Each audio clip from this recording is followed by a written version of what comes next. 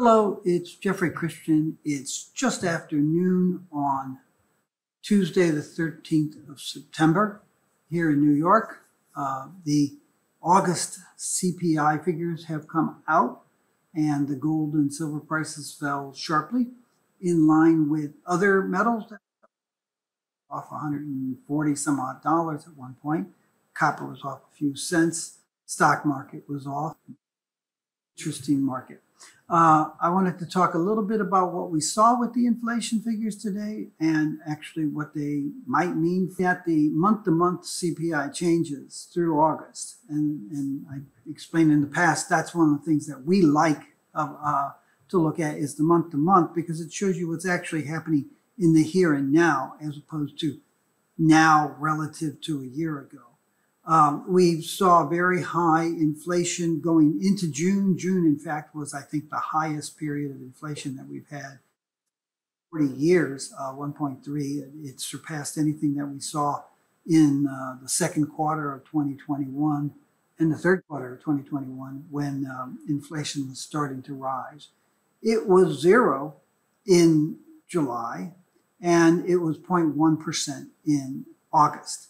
In June, it was very interesting because every major component of the consumer price index was higher and sharply higher, not just food and energy, but also all of the sectors of core inflation, goods and services, food, housing, clothing, automobiles, new automobiles, and then services were all high in June.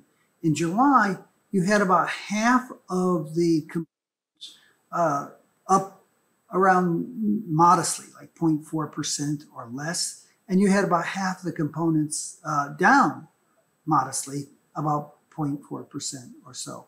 And you basically had a market, an economy that seemed to be transitioning from rising inflation to flat to lower inflation. In August, the data that came out today, we saw more worrisome inflation. There were some spikes in food.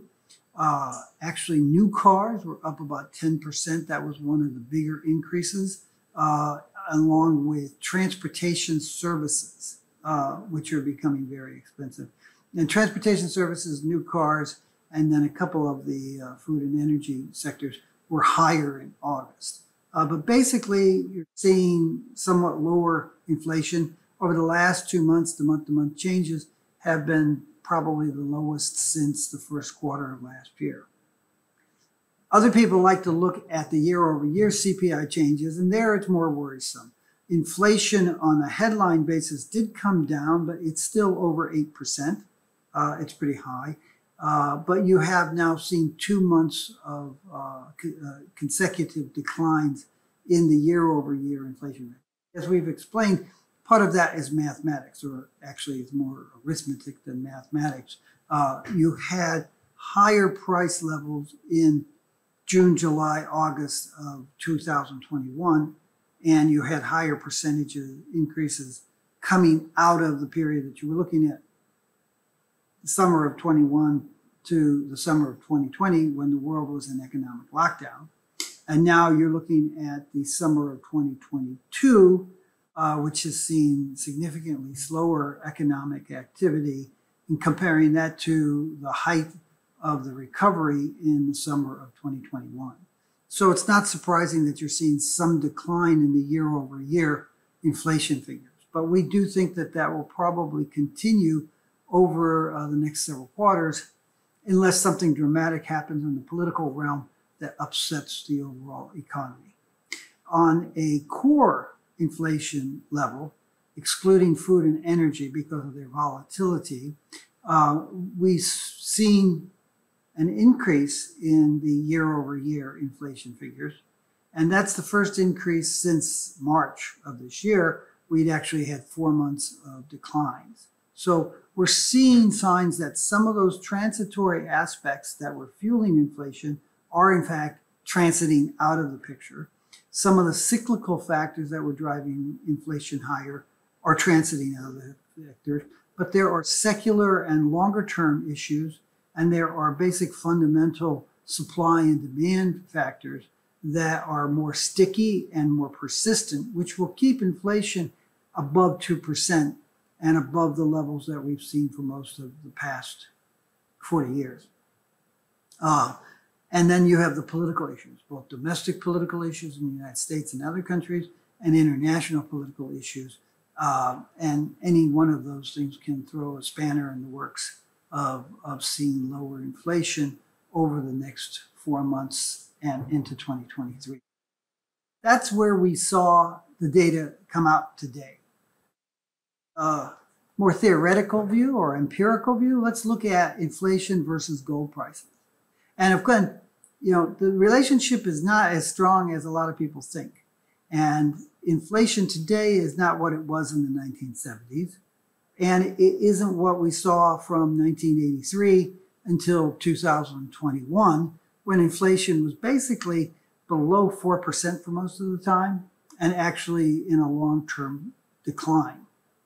But despite the period of low inflation from 1982 to 2021, you saw gold prices go from $270 to $2,100.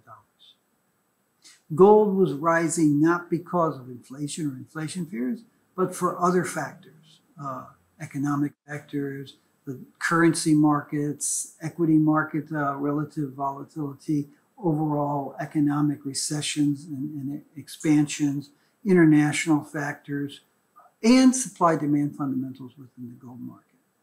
So gold doesn't require high inflation to see gold prices rise, and higher inflation does not necessarily immediately equate with gold. Gold makes sense as an investment, as an inflation hedge, because it does help preserve buying power in the face of both inflation and deflation, or at least it has historically through the centuries. But it's not a one-for-one, tit-for-tat move. If you look at inflation, overall, since gold prices were free to float in 1968, from 1970 till last year, the correlation in changes in inflation and real gold prices was 9%, which is not a clear. And if you look at it from 2008 to 2021, after the global financial crisis, after the Great Recession, after fundamental changes in the way economies operate and in the way monetary policy interacts with general economic trends, you saw negative 9%. That's that period of time when gold prices were rising sharply and inflation was trickling down lower. So it's not a lockstep. Just because inflation rises, you shouldn't expect gold prices to rise. Just because gold prices are falling, you don't expect inflation to fall. The relationship is much more loose than that.